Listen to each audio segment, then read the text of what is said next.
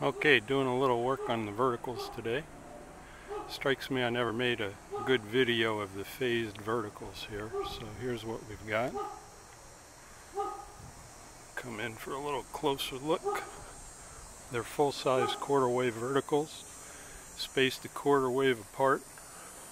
Here's the one that got messed up by ice that I repaired, kinda. This box down here is for 30 meters. Hang on. When I want to get on 30 meters, I hook this up and use a single vertical and run the feed line from the phasing box directly to this. So it ends up being a 3/8 wave single vertical for 30. And it works quite well with this little homebrew base matching network. But let's walk down here. Here's the northwest vertical, and it's a quarter wave apart. And I was doing a little regular maintenance here, checking the tuning. Here's my tuning network. The sun's bright today. So what I have here is a relay switch box here that switches between northwest or southeast or a broadside figure-8 pattern. Down underneath this metal plate is the phasing line. I use a Christman method. And this LC tuner here is what I'm checking out this morning. Make sure it's still good, and it is. Using the Christman phasing method, if you don't tune it, you get about a 2.3 to 1 SWR, which is fine. My amplifier certainly will handle that no problem. But since I had the components, I decided to make in the room here in this box, I decided to make a little matching network. So that's what I was doing here. Got the MFJ, and I've got it tuned for the CW part of the band where the DX is. So right around 7027, and if I go up to 7210, it's about 1.9. Now I could improve that by adjusting the matching section, but that's the way I want it. So we're going to leave it like that.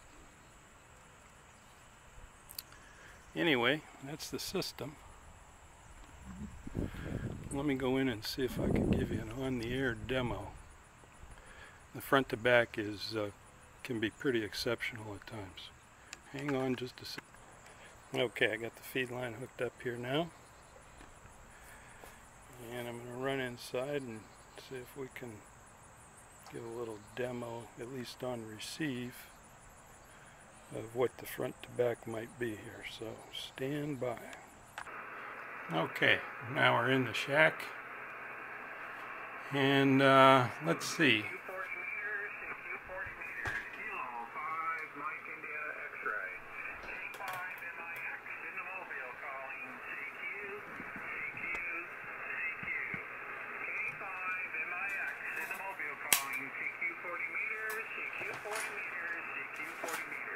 Okay, here's my controller over here.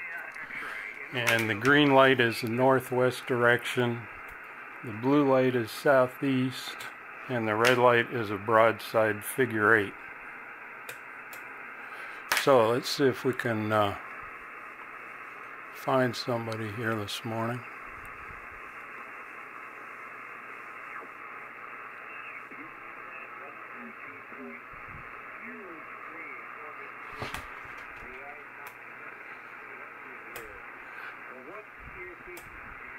There's a difference there. Well, I'm using the same rig you are.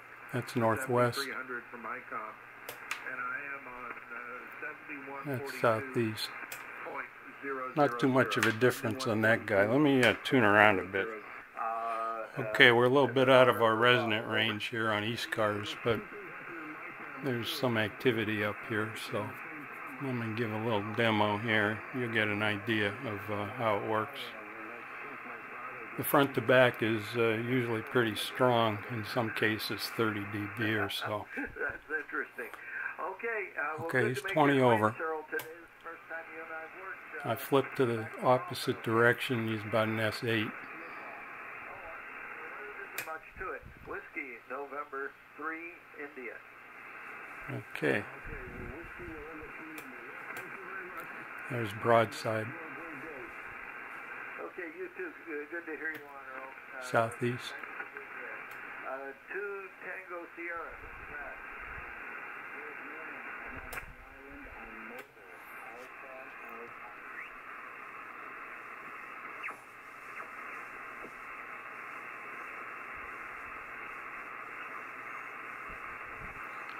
Whole lot of nothing on the band here this morning. Probably not the best time to do this.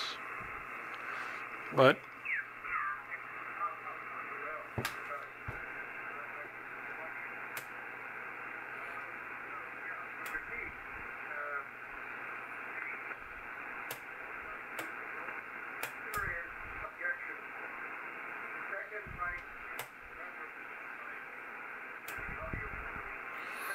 so anyway, depending on where the station's at, I can see between 20 and as much as 35 dB difference. I don't know, North Carolina, South Carolina, someplace down there. There's about an S7, S8. I answered him, and we had a very constructive conversation. About 10 over. And nobody bothered us. Nobody.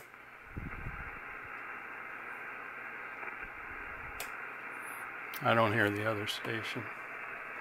Anyway, that's a quick look at the phased verticals. I've been meaning to do this for a while.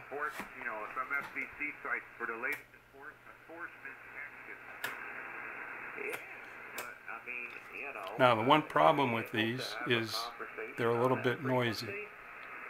I have a receive antenna, which is a horizontal doublet, about 130 feet long. And you can maybe hear the difference. Let me turn up the volume. Let me switch to the horizontal antenna. And I don't know if you can... I was trying to think there. Bill, did you ever change the high voltage capacitors and resistors? Maybe see a little bit of a difference on the pan adapter. The high voltage capacitor and the amplifier? Yeah, did you ever... Sometimes it makes a huge difference. The receive antenna can be quite a bit lower noise at times. Anyway, I see I have a spot on my lens here too. Sorry about that, in the upper left corner. I guess I'll have to clean that off. Anyway, that's the Quarterwave verticals. I've been using them for a few years now, all made out of scrap aluminum. And really excellent performers. Let's go down to CW. Just for a minute. This is where I usually use them, down here in the extra part of the band. Now you can see a little bit clearer if the pan adapter will focus. That's the verticals. And see how the baseline drops with the horizontal receiving antenna. A little bit noisier on the verticals. But it's got some gain and it's got some front to back, and it comes in real handy. So, that's a quick video on the homemade homebrew Quarterwave phased verticals. Best 40 meter antenna I ever had. That's it for now. Keep on tinkering. See y'all later.